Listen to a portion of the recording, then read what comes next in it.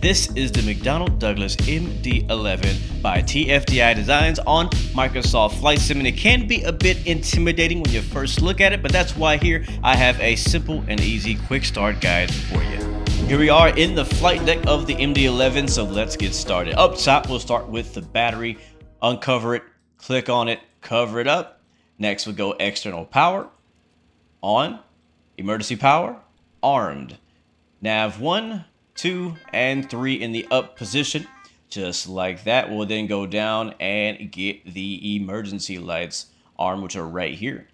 Use the scroll wheel to open that up. We'll also get our nav lights on, and then continue to the right side and get our windshield heat on, left and right. After you clear the master caution, you go down here ahead of the throttle and below the gear and click on the standby instrument. If you have that installed in your aircraft, click and hold it until that centers, and then you can let go. Now let's load our aircraft. We can actually import our flight plan straight in from SimBrief. If you don't have a SimBrief account, go to simbrief.com, make yourself an account, go over to the options tool, and then go here under general, and you can put in your SimBrief username. You can do the same thing with your Hoppy logon. You have to go to the Hoppy website, make an account, and you get a logon for that. Make sure that your weight in units and your temperature in units is set to the same thing of the flight plan you've created in SimBrief. We'll hit save right here, and then we'll go back to dispatch. We'll click on import flight plan, and now our flight plan has showed up on our screen, and we'll do set payload and fuel. That's one single click to set all of your payload and fuel. If you want to do it manually, you can do that here on the payload screen. Obviously, much quicker by this one button. We'll also click on the send flight plan to FMC. Again, you could do the flight plan manually, but the faster way is to click that button there. So let's go over to our FMC and finish the prep here. We'll click on the top left button, FMC-1, and then the bottom right button, flight plan init, and then initialize our IRS. That's going to start the alignment process for our GPS and everything like that. And then you can see here our flight plan has been imported for Ontario to Oakland for FedEx. We will be cruising at 34,000 feet, so type in 340, and that will go on the bottom, second to bottom left here for cruise levels. You can put multiples here if you want to do step climb, so you do 340 slash whatever. Back to our EFB, we have our cost index CI 20. We'll go back down to our FMS and we'll type 2020 and put that in the bottom right for our cost index. That is all that is required for this page. On to page 2. We'll hit the next page on the key. And since everything is loaded up already, all of the boxes just need to be filled. We'll click on the top right box for block fuel, 39.3.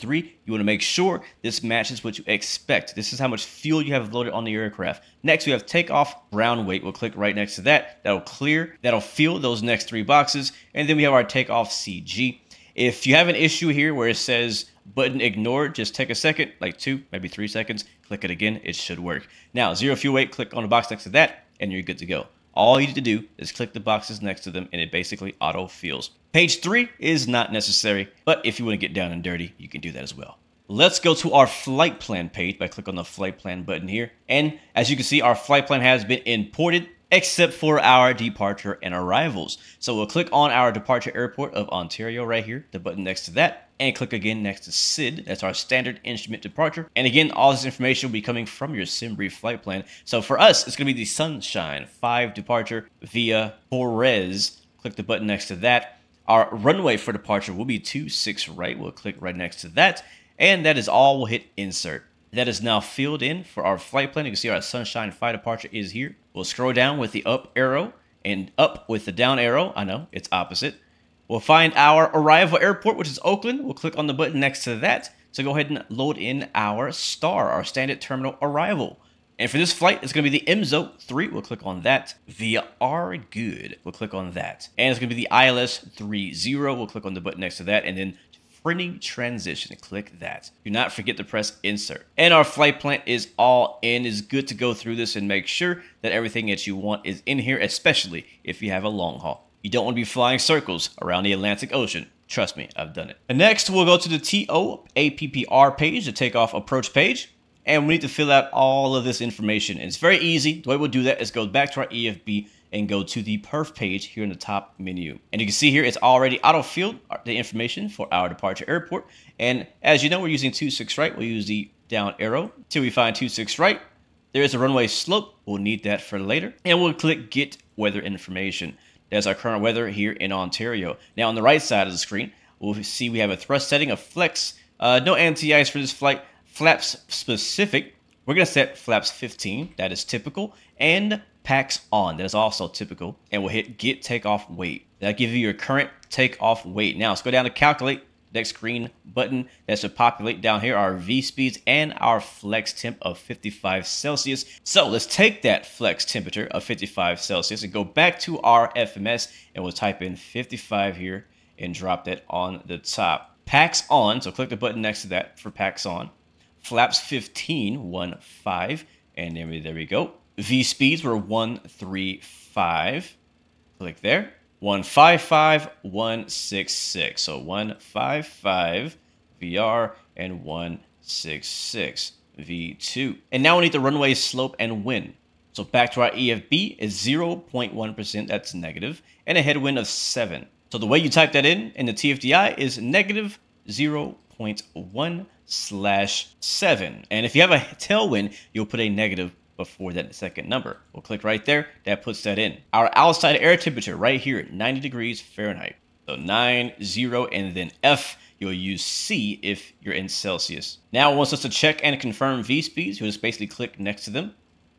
And there you go. They're now confirmed. All right. And we are all done in the FMS. So let's go up here and we'll get our barometric pressure here. We'll clear that master caution. From the EFB, we can see our barometric pressure is 290.75. So right up here above your main panel, we'll just use a scroll wheel to change that to 290.75. You can see that changing down there on your main PFD. And we'll stay up here on MCP, move it to the right. For departure, you'll basically leave this as 250 for the speed pre-selected. Your heading will be set to your runway heading for departure. Actually, we'll load our chart, view departure airport, powered by Navigraph. So you do have to have a Navigraph subscription for this to work. But wherever you find your charts, go to your airport chart. And right here underneath the runway number, you have 258. That is going to be your runway heading and your elevation 932. So 258 and 258 set. For us, our initial climb will be 4,000 feet. So I'm going to scroll this down to 4,000. And now that is all set. Let's go back up to the top and get our APU powered on. We'll click on the APU power switch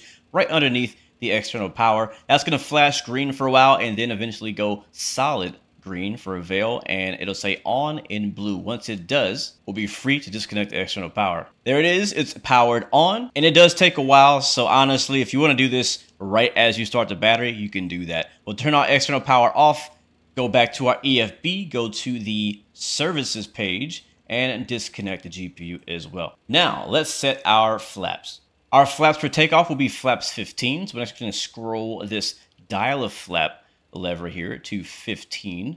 So now that we have this set to 15, once you put your flap lever here into the dial of flap position, it will actually be flaps 15. If you change it to 16, it'll be 16. So whatever you have set here is what this area basically means, and then goes to the next notch for flaps 28, 35, and 50. Yeah, I know, it's weird. All right, so passenger signs on and smoking signs on. Ignition A or B doesn't actually matter. We'll get our beacon lights on, and down ahead of your throttle, you have your auxiliary hydraulic pump. You can get that on for the pushback. And now we are ready for push and start.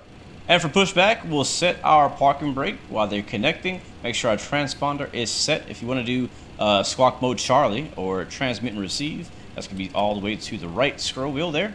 Also in the EFB, make sure you have your wheel chocks removed or the pushback truck cannot push you back.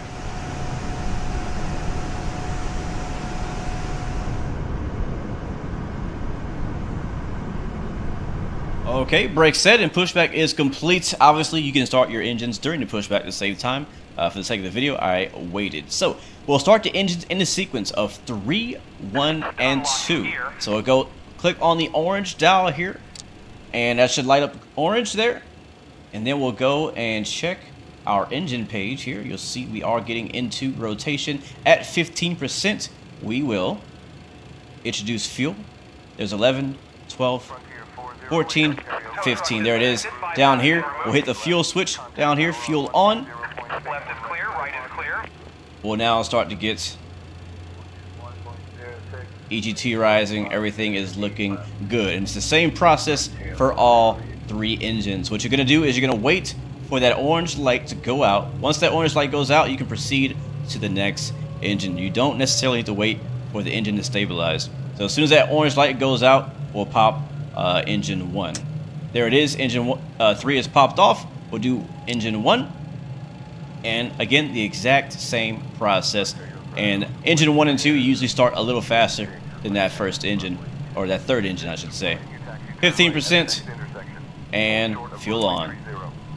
And for our final engine, 50% on and 2, we'll pop that final fuel on switch there for engine 2.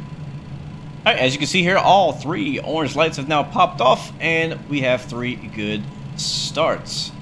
They are now stable around 25-ish, just under 26 in 1.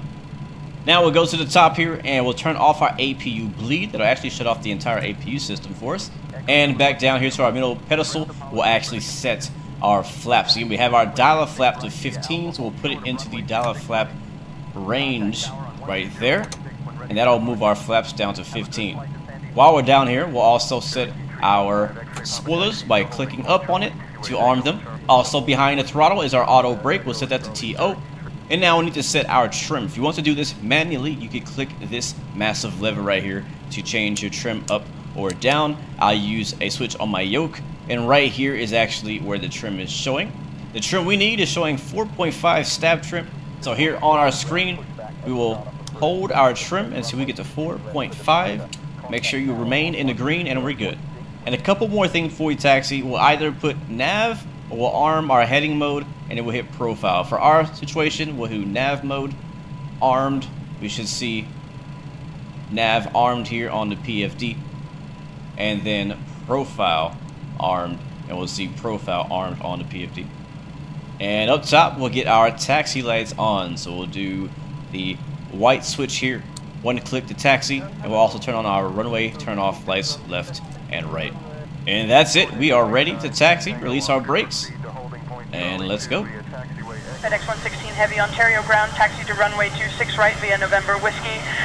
26 right via November Whiskey, FedEx 116 Heavy. Clear for takeoff, runway 26 right, FedEx 116 Heavy. Alright, we are clear for takeoff, so what we can do is get our landing lights to the on position. There we go. High intensity lights here on the end will come on. That's our strobe lights. We'll begin to make our way onto the runway. Now, one thing you need to do, very important, is that you arm auto flight right here. This is basically your autopilot button. Click on that to arm that.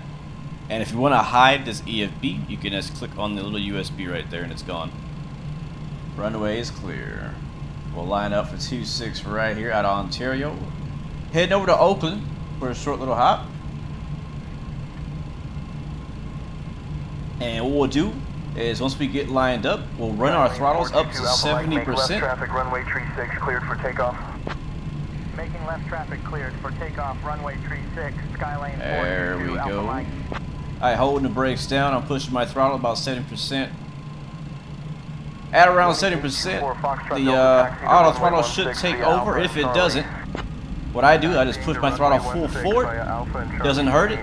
Alright, my throttles are full forward. Brakes are released. We are rolling forward. Let's go. A little bit of forward pressure there.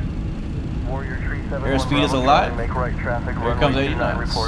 Hold center line best we can here. There we go. Looking good. Good roll there. Here comes V1. There's V1. And rotate. Lightly coming back on the yoke. Doesn't take much pressure. Allow the aerodynamics to do its thing, and here we go. We are up. Positive rate here is coming up. There we go. Pitching for about 15 degrees, following the flight director. Once we get above 400 AGL, we can go autopilot on. To get your autopilot on, you click on auto flight. That is your autopilot. Alright, we are now hands free. Matter of fact, I think it just failed on me. We'll click it again. There it is. Now it should be working. And it is. Alright, we are now hands free. Gear is up. And we'll go flaps up when ready. Alright, and flaps are coming up. There we go. Alright, well, just on our spoilers, flaps are up, gear is up, autopilot is flying the aircraft, we are up, and that is how we do a quick start in the MD11. Hopefully this was helpful to you. Let me know if you like these quick start tutorial guides, and if you need any help, let me know. Good luck on landing. My only tip I can give you is flare early. Have fun with the MD11 from TFDI. I'm loving it.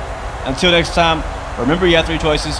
Give up, give in, and give it all you got. Peace, love, and God bless you. I'll see you guys next time, next video. I'm out.